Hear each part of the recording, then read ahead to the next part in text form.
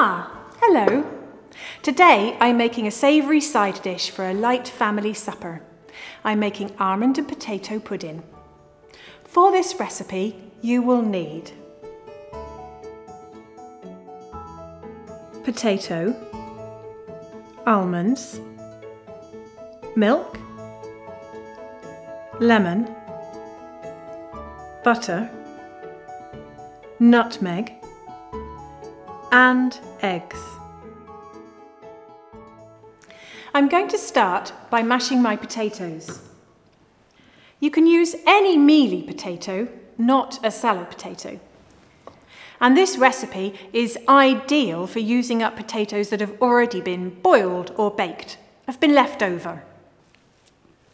You need to make your potato a nice dry flour.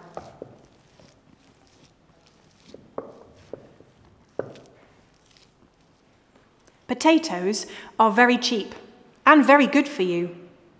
They're very popular with this family.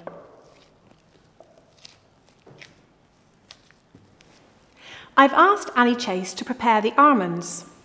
It's quite time-consuming to blanch, peel and then pound the almonds, and we use so many of them that it would be too expensive to buy them already done. I'm now going to mash these together with the butter, lemon zest and lemon juice.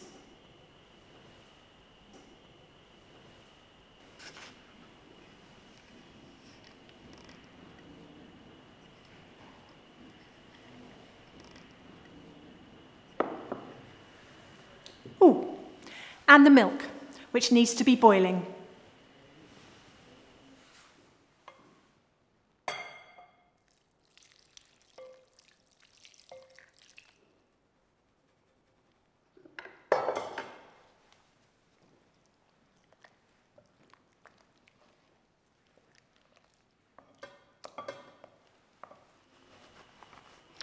My egg yolks,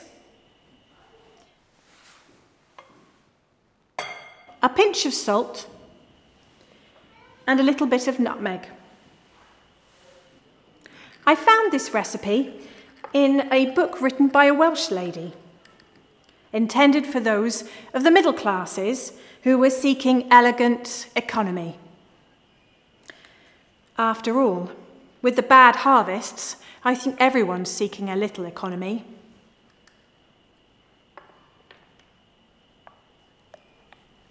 I'm now going to whisk the egg whites.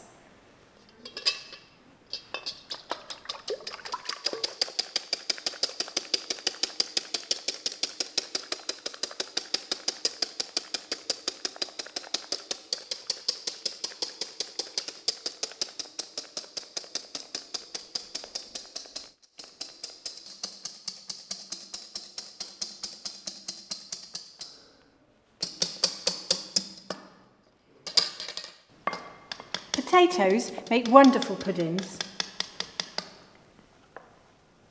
I recently found one using the orange potatoes, the sweet ones. That was for a sweet pudding. I've a mind to make it, but I wonder if it's a bit old-fashioned.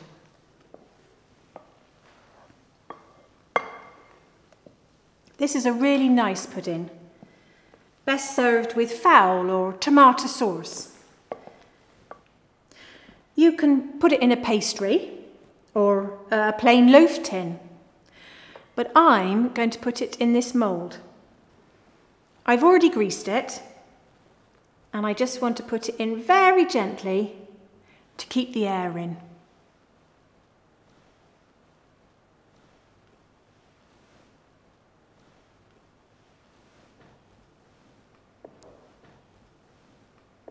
It now needs to go into the oven, a moderate oven, for about an hour.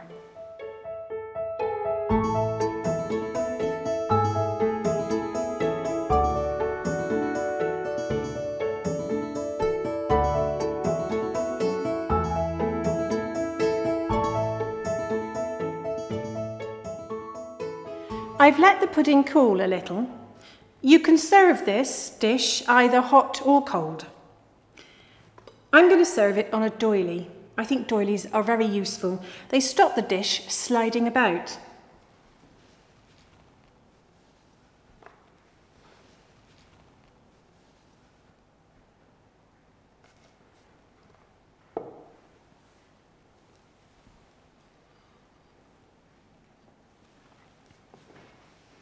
I'm now going to decorate it with lemons and slices of almonds.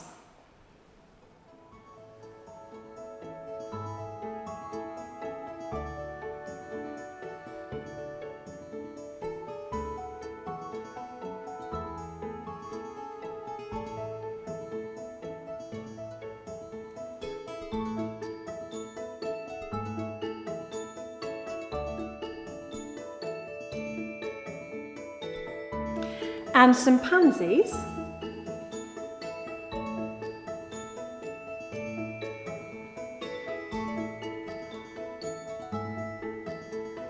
And a little asparagus fern.